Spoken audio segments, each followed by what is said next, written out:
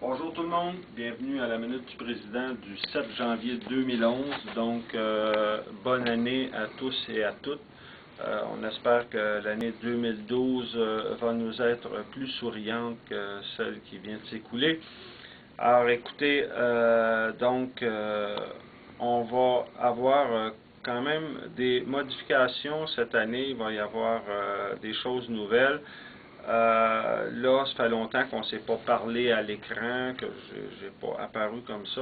C'est pas qu'on ne voulait pas, mais le responsable à l'information, Éric le Chasseur, était sous des cieux plus cléments. Donc, et moi, je ne suis pas un grand artiste des outils informatiques. Donc, il a fallu, à un moment donné, que je passe la main plutôt que de faire les choses un peu tout croche. Alors, voilà. Donc, nous revoilà et nos excuses les plus plates pour cette suspension. Écoutez, premier sujet, la régionalisation de la lutte qu'on appelle, nous, on a appelé ça comme ça, parce qu'effectivement, on s'est aperçu que c'est pas juste le C3E Jeanne-Mance qui éprouve des problèmes budgétaires, de sous-financement, des coupures de postes, des réorganisations incessantes, des fermetures de lits, bon, etc., etc., etc. Donc, ce qu'on s'est dit, on va aller voir les gens, je vous l'ai déjà expliqué, on va aller rencontrer les gens de la région. Là, bientôt, au mois de janvier, le 17 janvier, il va y avoir une assemblée régionale.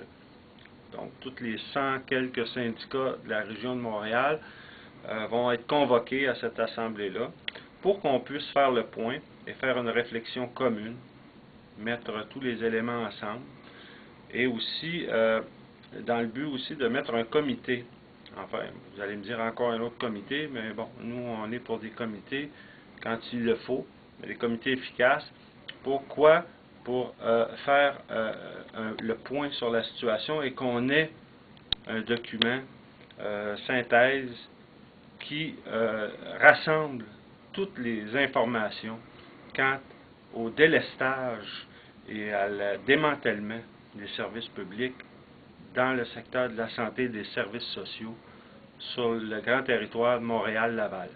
Donc, c'est pour ça qu'on a appelé ça une régionalisation, si vous voulez, de notre lutte. Et donc, là, on va aller voir tout ce monde-là et on va voir, on va faire un constat. Et on verra ensuite la suite des choses. Et ce qu'on devine quand même, ce qu'on intuitionne, c'est que, comme je vous dis, c'est pas juste le C3E Jeanne-Mance, et beaucoup de personnes présentement dans le secteur des services publics vivent un grand malaise quant à leur carrière, quant à leur cheminement au sein des services publics. Vous savez qu'on a perdu, le gouvernement l'a avoué lui-même, l'expertise au niveau de l'ingénierie au Québec. Là, présentement, la ministre Courchaine, de son propre aveu, nous dit qu'on a complètement perdu l'expertise au niveau de l'informatisation, de l'informatique dans les services publics.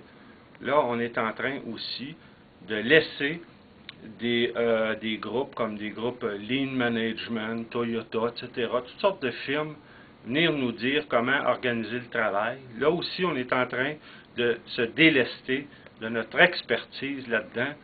Écoutez, à un moment donné, là, les Québécois, qui sont des gens qui savent très bien faire les choses, on le sait, qui sont des grands innovateurs. On a vu des services publics qui ont très bien fonctionné. Moi, je les ai vus naître, donc je sais de quoi on est capable. C'est pas vrai qu'on n'est pas capable de maintenir cette qualité-là au Québec. Puis on n'est pas capable de se doter de ça et de maintenir ça. Autre chose, je voudrais faire juste un petit point là-dessus. Bientôt au printemps, ça ne sera pas bien long, là, on est supposé faire une tournée avec l'employeur, une tournée paritaire, pour aller voir les gens et faire l'implantation de la politique sur sur le harcèlement psychologique et autres au travail, mais aussi sur le devoir de civilité, parce que bon, ça va ensemble, on se dira. Cependant, là, il faut dire une chose, c'est que ce qui est bon pour les employés, parce que l'employeur est très intransigeant au niveau des employés sur leur devoir de civilité. Et on voit souvent qu'ils sont sanctionnés régulièrement. Mais par contre, c'est pas, évidemment, heureusement, c'est une petite partie des chefs de service qui se croient avoir le droit de parler comme ils le veulent à leurs employés, de façon souvent cavalière.